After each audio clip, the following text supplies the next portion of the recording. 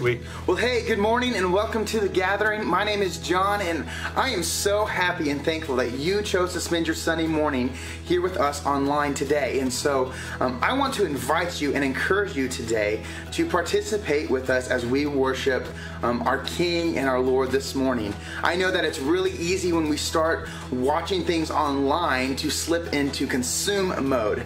But today I want to encourage you to actively participate and to engage with us today. And so we're going to sing a few songs, and as we do, I want to invite you to sing with us, to worship our God and to praise Him, for He is good and He is worthy of our worship.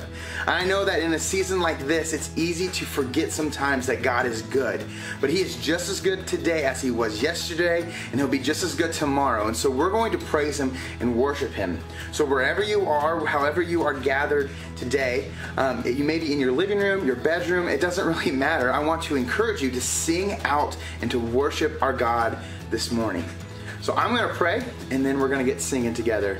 God, we just thank you so much for who you are. We thank you that you are good, that you are holy, that you are righteous. God, we thank you that you are sovereign, that you are over all things. And we just ask that you would be with us today as we worship you, as we seek you, as we are striving to grow into the people you are calling us to be. God, I know that in this situation and in this season, it's easy for us to find ourselves consumed with fear and doubt and worry and stress. But God, I ask that this morning you just remove those things and you remind us and you show us that you are good and that you are in control. And God, we just ask that you'd be glorified today. God, wherever we're gathered, wherever we are worshiping you today, we ask that you would be present and you would be with us. God, we love you and we thank you so much for who you are. And it's in your name that we pray and we sing. Amen. Let's sing together. Peace, you bring it all to peace. The storm surrounding me, let it break. At your name, still, you call the sea to still, the rage in me to still, every way. At your name, Jesus, Jesus, you make the darkness tremble. Jesus, Jesus, you silence fear. Jesus, Jesus, you make the darkness tremble. Jesus, Jesus.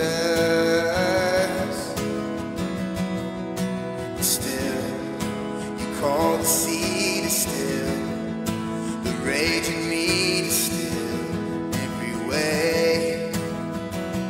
At your name, Jesus, Jesus, you make the darkness tremble.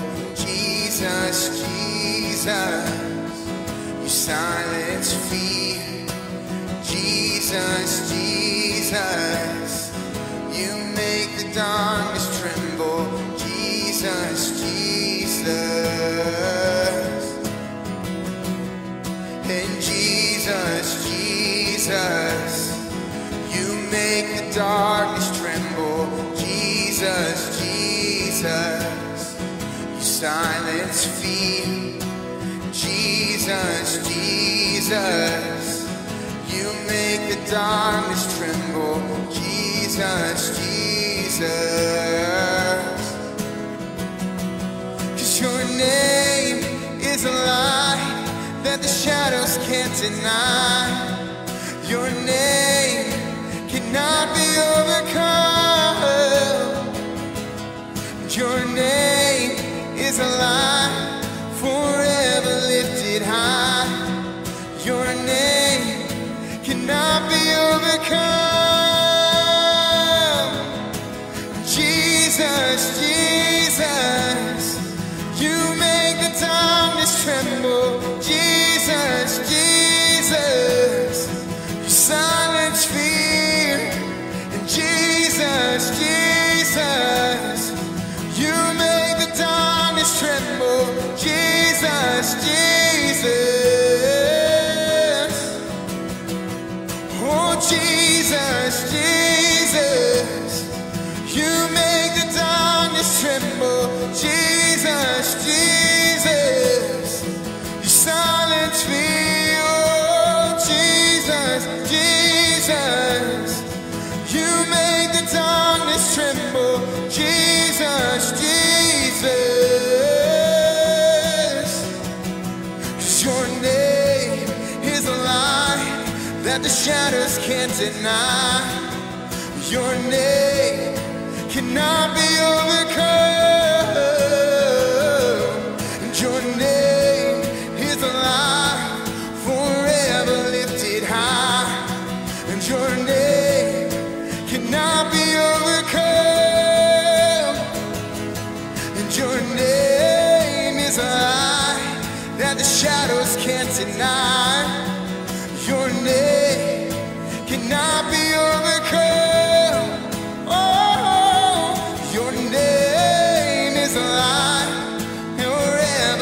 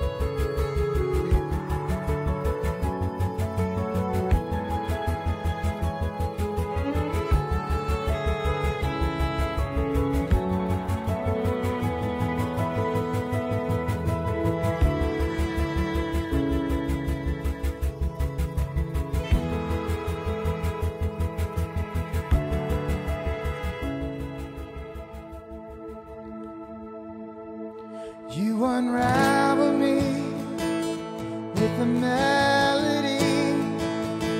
You surround me with a song of deliverance from my enemies, till all my fears are gone. And I'm no longer a slave to fear, 'cause I am a child of God. And I'm no longer a slave to fear, 'cause I am a child of God. And I'm no longer a slave to fear, 'cause I am a child of God. And I'm no longer a slave to fear, 'cause I am a child of God. And from my mother's womb, you have chosen me. Love has called my name, and I've been born again into your family. Your blood flows through my veins, and I'm no longer a slave to fear, 'cause I am a child of God. And I'm no longer a slave to fear, 'cause I am a child of God. And I'm no longer a slave to fear, oh, 'cause I am a child of God. I'm no longer a slave to fear, 'cause I am a child of God.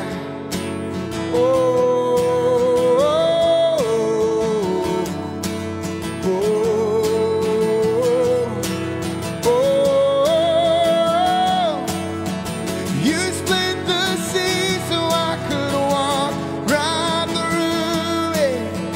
My fears are drowned in perfect love. You rescued me so I could stand and say I am a child of God. You split the sea so I could walk right through it. My fears are drowned in perfect love.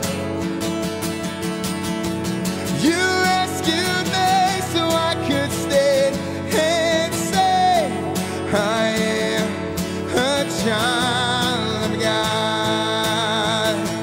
Oh, I am a child of God. Yes, I am a child of God. And I'm no longer a slave to fear, 'cause I am a child of God. And I'm no longer a slave to fear, 'cause I am a child of God.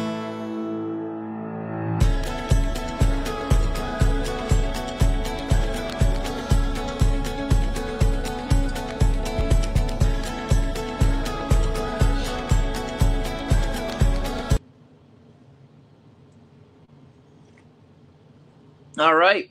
Good morning, Gathering family. I'm so excited to be with you today. Want to get us started just by saying a couple of thank yous. First of all, huge thank you to our staff team. I kind of was pushy with them this week, saying I really want the sermon part of our service to be live because I want to be able to interact with you. And they have worked so hard to make it possible for us to put all of that together. And I'm really grateful to Matt, who's switching everything for us, to John, who led us in worship just now, and that was just fantastic. Steve's doing so much of the connecting work. And then Kelly has put together a great children's program, not just through the week, but today as well.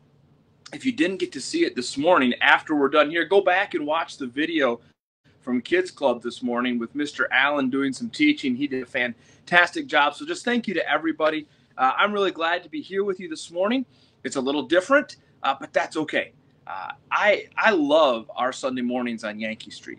The opportunity to see you in person, to share Bill's Donuts and coffee with you. But also, I love preaching on Sundays because I can look into your eyes. I can feel like I'm connected to you, like we're having a conversation. And so I miss that. And I'm looking forward to getting back to that, hopefully not too long from now. But this is fun, too, because this is a little bit more informal. The opportunity for us to interact a little bit. So I'm going to be a little more informal, a little more casual this morning. You'll see me look over here every so often because I want to try to follow some of your contacts if you can and say hi. And I can see that some of you like my coffee mug. So there's my Winnie the Pooh mug. It's my favorite coffee mug here at home. But I'm excited about this morning. In just a minute, we'll start talking about God's provision for us. And so here's a question you can start thinking about, talking about in the comments. How have you experienced God's provision this week? Or maybe in the past couple of weeks? How have you experienced God's provision, maybe in unexpected ways? So start throwing some answers to that in the comments. Feel free to interact with each other as you do. And we're going to dive in. But before we do, let me pray with you. Father, we thank you today that you are present, that you are active, that you love us, that you are in control, and that even though we feel like things are a little out of kilter, we're a little bit off of our routines, we rely on you to know what you're doing. And we are looking for ways that we can learn from all of this, that we can grow from all of this, and so that we can really become the people you created us to be. We thank you for your word, and as we dive into it this morning, I pray that you would open our hearts, open our minds, make us receptive to what you have to say, and change us to be like Jesus. In your name, amen. All right. This morning, we're going to step away from our comeback series just for 1 week. And what we're going to do is talk about a special topic. And the topic we're going to talk about is God's provision for his children in time of need. All right. Next week, we'll get back to Nehemiah, and we'll talk about him a little bit and how his story actually flows right into the Easter story. So on Palm Sunday, we'll be making that connection between Nehemiah and the Palm Sunday. But for this morning, we're going to talk about God's provision. And I'm actually going to start where Alan left off this morning. If you watch the kids program this morning, you know that Alan talked about Jesus calming the storm in Matthew chapter 4. And I want to talk about that too. I'm not going to spend as much time as he did. And so if you want to watch more, you can go back and hear what Alan had to say. But you remember this story in Mark chapter 4, right? In Mark chapter 4, Jesus and his disciples are in a boat. They're going across the Sea of Galilee, and an unexpected storm comes up. They didn't know it was coming, and it is a massive storm that threatens to sink the boat. And so the disciples are doing everything they can to keep the boat afloat. They're bailing water out. They're rowing as hard as they can, everything they can do to keep the boat afloat. And all of a sudden, they notice that there in the front of the boat, Jesus is curled up asleep. And so they cry out to him. They say, "Master, do you not care if we drown?" And Jesus kind of wakes up and looks around, sees the storm, and just stands up and says, "Peace, be still." And immediately the storm is gone. And then he looks at his disciples and he says, "Why are you so afraid? Have you still no faith?" Now, what's cool about what Jesus says here is that he says, "Have you still no faith?" In other words, have you not already seen enough to know that I can handle this? He's referencing his past provision, his past demonstrations of his power. Saying, look, you've seen me heal the blind. You saw me turn water to wine. You've seen me heal the sick. You've seen me do all of this stuff. Do you not think that I can handle a little storm? This is what faith is. Faith is when we are willing to rely or to remember God's provision in the past and rely on his promises for the future. When Alan told the story this morning, he finished by giving us a big idea. His big idea was that Jesus' power calms our fears. I mean, we could leave it right there, couldn't we? Because we're in a time of life that induces a little bit of fear. It induces a little bit of anxiety. And Alan reminded us that Jesus' power, his power to say, peace, be still, that calms our fears. And I want to build from that this morning and say kind of big idea number 2, and the one we're going to cover, is that Jesus' provision meets our needs. 3 quick thoughts on Jesus calming the storm before we move on. All right, and I think these are helpful for us. If you feel like you're in a storm today, and maybe it's because of quarantine, maybe it's because of the coronavirus, maybe it's because your business is struggling or you're not sure if you're going to have work next week or whatever else it might be. If you're in a storm right now, I want you to hear this. Number 1, Jesus is not surprised by the storm, right? When Jesus woke up in the boat, he didn't look around and say, whoa, I didn't see this coming. What are we going to do, guys? No, he knew immediately what he was going to do because he wasn't surprised. And whatever storm you are in right now, Jesus is not surprised by the storm. Secondly, Jesus is taking you somewhere through the storm. I want you to latch on to that word through, all right? Because Jesus takes us through storms. He doesn't take us into storms and leave us. He takes us through the storm. Right before Jesus and his disciples got on the boat, he said to them, let us go to the other side. You see, Jesus' destination was the other side of the Sea of Galilee. And there was no storm that was going to stop him from getting there. Just like there is no storm in your life that is going to stop Jesus from taking you where he wants you to be. Jesus is taking us somewhere through the storm. He doesn't take us into the storm and leaves us. He stays with us. He takes us through the storm. Third thought, and I think this is an important one.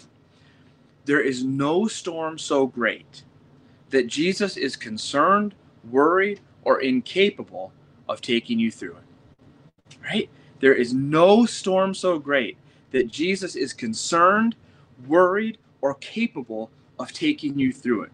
So whatever the storm is in your life today, Jesus can take you through it. Like Alan reminded us already this morning, Jesus' power calms our fears. And now what we're going to look at for the rest of this morning is that Jesus' provision meets our needs.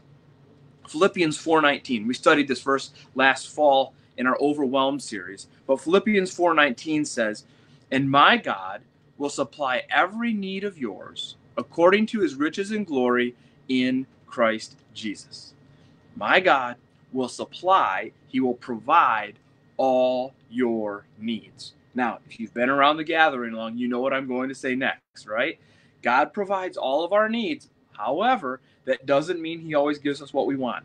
And it doesn't mean he always provides our needs like we think he should. And it doesn't mean that he always provides our needs in the time we think he should or the time that we expect. Sometimes God meets our needs and it's something we never thought we needed. And sometimes he never gives us what we want because he knows what we want might not be good for us. However, God always meets our needs. And so this morning, I want to talk about 4 ways that God provides for his children. All right? 4 ways that God provides for his children. Here's the first one. Sometimes God's provision is protection. All right? This is one that we almost never see or think about, but probably happens more than anything else. You know, God is always protecting us, and usually we don't even notice because we don't know what he's protecting us from. Now sometimes he's protecting us from ourselves. Sometimes he's protecting us from bad decisions that we've made, and he keeps us from suffering all of the consequences of those decisions. Sometimes he protects us from the bad decisions of others. How many times have you been driving along and there's been an accident somewhere near to where you were, and you just happen to not be there at that moment? That's God's protection. God also protects us just from living in a sinful world. There's a lot of brokenness in our world that happens, and God protects us from that much of the time. I don't know if you've ever seen the television show I Shouldn't Be Alive. It's one of our family's favorite shows. Basically, it's about people who make bad decisions and then end up living through it even though they shouldn't. For example, someone climbs a mountain without the proper gear and gets stuck on the top of the mountain in a blizzard. or they drive their car out into the desert without enough gas and they get stuck out in the desert and no one knows they're there. And it's all of these kinds of stories of people who make bad decisions and yet somehow they get out of it. And that's exactly how God protects us, is that sometimes we make bad decisions, sometimes others make bad decisions, sometimes the brokenness of the world is all around us, and God still protects us. You know, as you're walking around this week, God will be protecting you. Right where you're sitting right now, God will be protecting you. And sometimes we take God's protection for granted. And we need to remember that God's protection is one of his most powerful ways of providing our needs. So the first way that God provides is through protection. The second way that God provides for us is through presence, especially in life's storms. Do you remember the Old Testament story of Shadrach, Meshach, and Abednego? So these are these three young men, and they're in Babylon. Remember, Jerusalem fell. They all got carried over. They're friends of Daniel. And so they're in Babylon, and they're commanded to bow down and worship an idol of the king. And they say, no, because we only worship the one true God. And so as a result, they are punished by being executed. They're going to be thrown into what's called the fiery furnace. And so these three young men are thrown into the fiery furnace, and God protects them.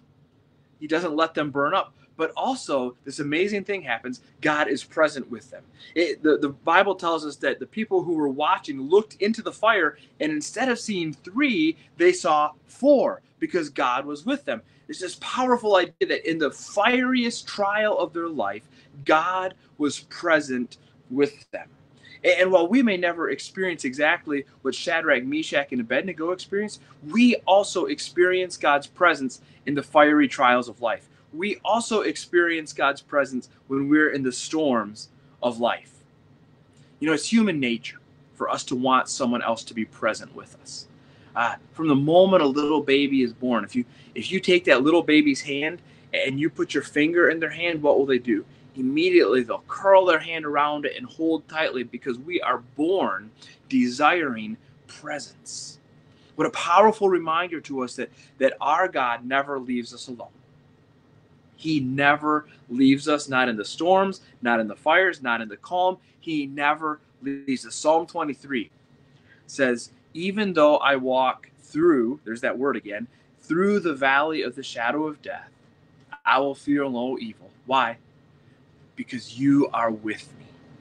Even in the valley of the shadow of death, he is with us. And he walks where with us? He walks through it. He doesn't walk into it and leave us there. He walks through it with us. Listen, you may have some storms coming. You may have some fiery trials coming. You may have health issues. You might get sick. You might lose your job for a while. You might struggle.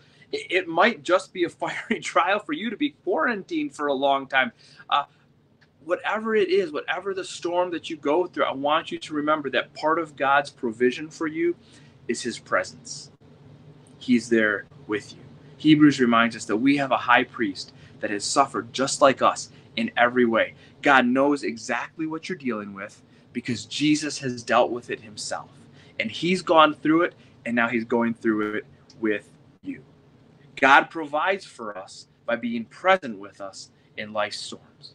And here's the third thing, is that God also provides for us by giving us purpose on the other side of the storm.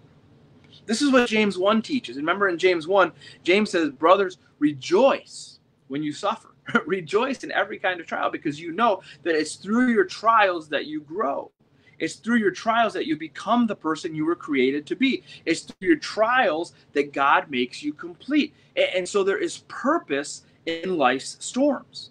There is purpose in your suffering. There is purpose in the fire. You know, I often say that life is best understood in the rearview mirror.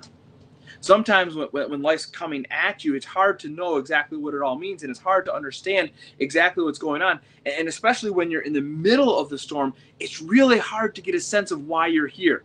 And it's really hard to feel like, is there any purpose to this at all? Because it doesn't feel like it. But once you're through it, and you can look back and say, what was that all about? You begin to see God had a plan. God had a purpose. In fact, you talk to most people who've been through difficult trials.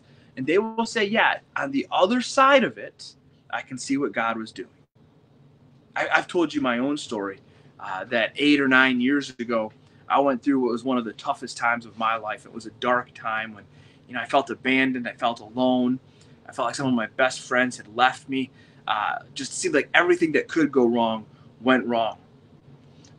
But it was because of all of that happened that I eventually ended up at the gathering. And looking back, I could see how all of those things that God allowed into my life were preparing me to be your pastor. And at the exact same time I was going through much of that, some of you were going through really similar things here in Ohio and preparing you for me. And so that when we were able to come together and be connected for that first time, I felt like this is the church that God has prepared me to pastor. And I am the person that God has prepared this church for. And it was this powerful reminder that even in the darkest of times, God has purpose. He has purpose for our suffering. Now, here's the thing. Some people choose to never see that. They simply choose to be bitter about what's happened in their past, to hold on to grudges, to hold on to the pain and never let go of it. And if you do that, you'll never discover the purpose in the storm. You see, suffering will either make you bitter or better.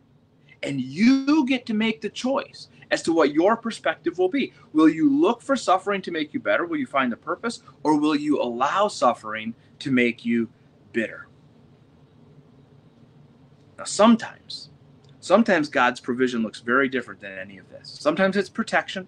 Sometimes it's his presence in the storm. Sometimes it's purpose on the other side of the storm. But listen, sometimes God's provision comes in the form of promotion. He brings us home. Sometimes death is God's provision for his people.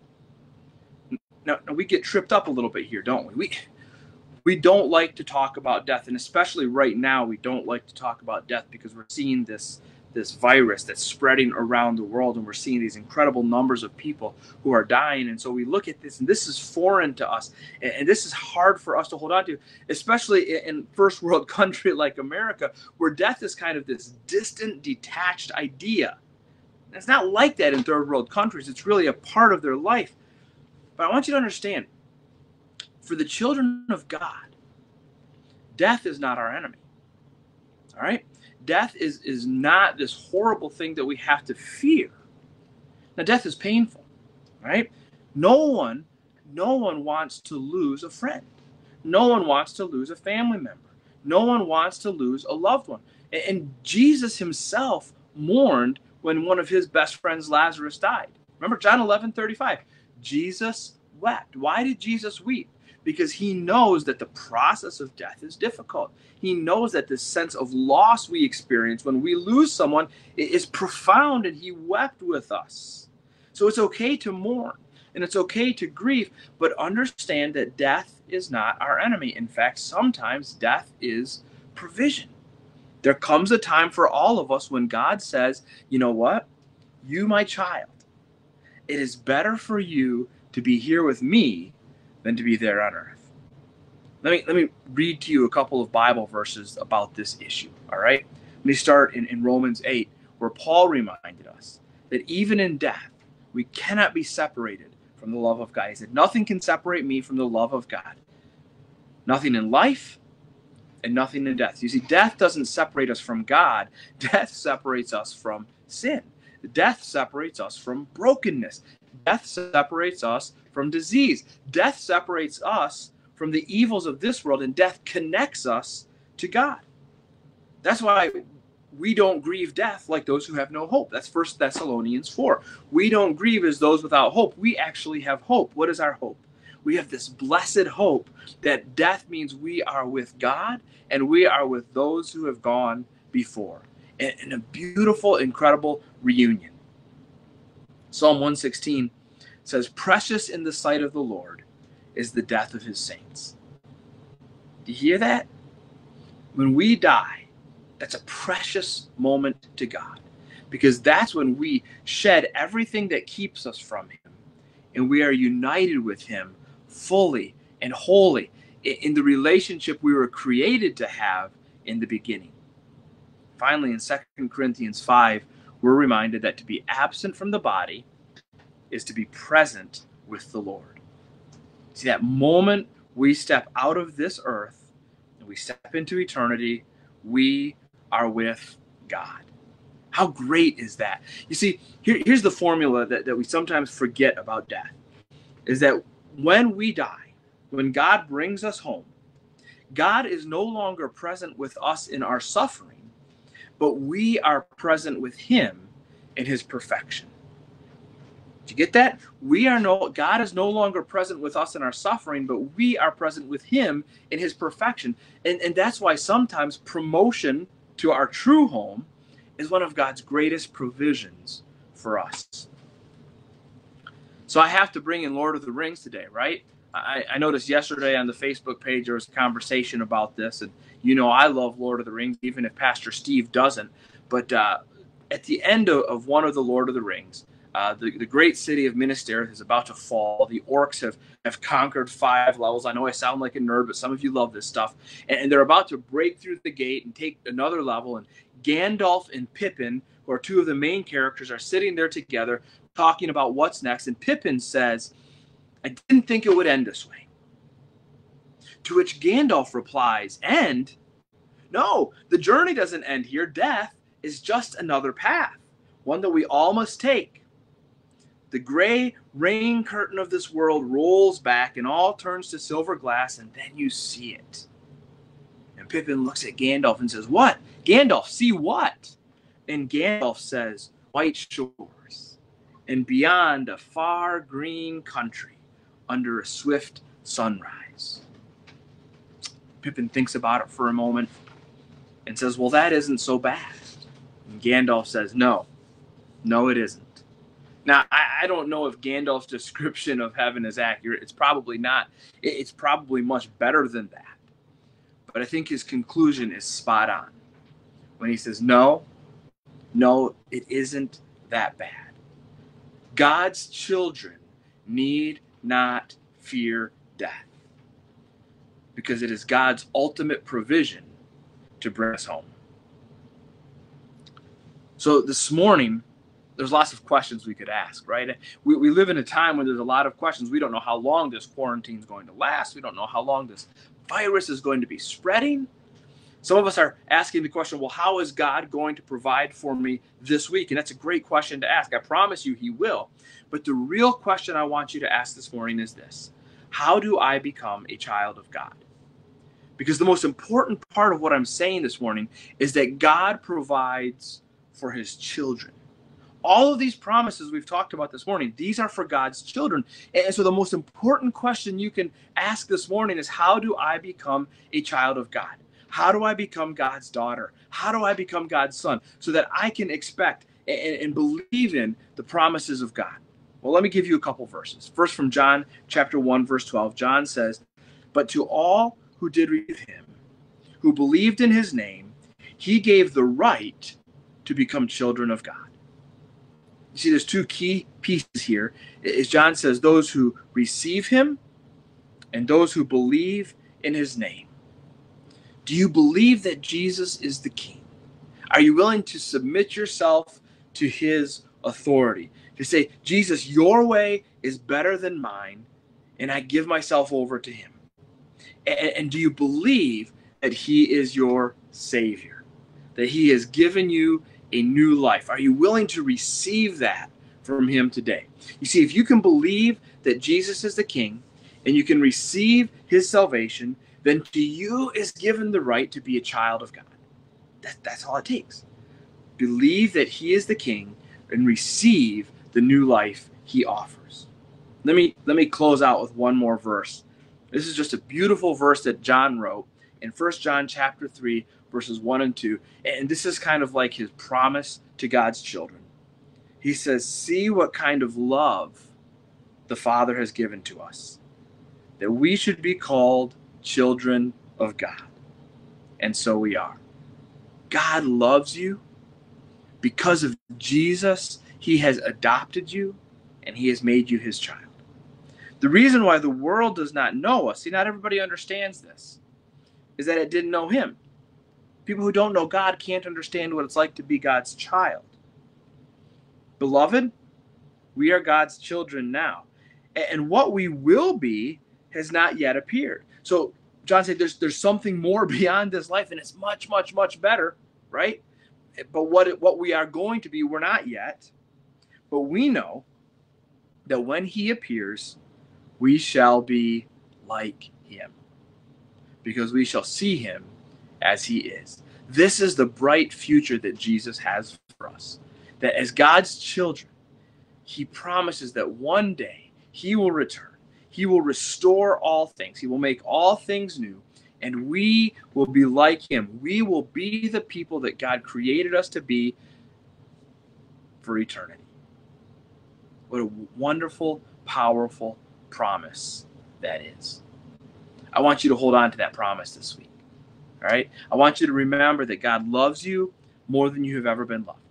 That God has filled your life with all of his goodness. He's poured his grace and his mercy and his kindness and his peace and his joy and his hope, all of that into your life. And he's done that so you can be filled with his love and overflow into the lives of everyone around you. So whether it's on social media or whether it's your family that you're quarantined with, or if you're still working, whether it's your coworkers, whoever you come into contact with this week, allow yourself to overflow with God's love, with God's hope, with God's peace, with God's kindness, so that you will impact the world around you, so that you will brighten the world of everyone you meet. Let me finish up by praying with you.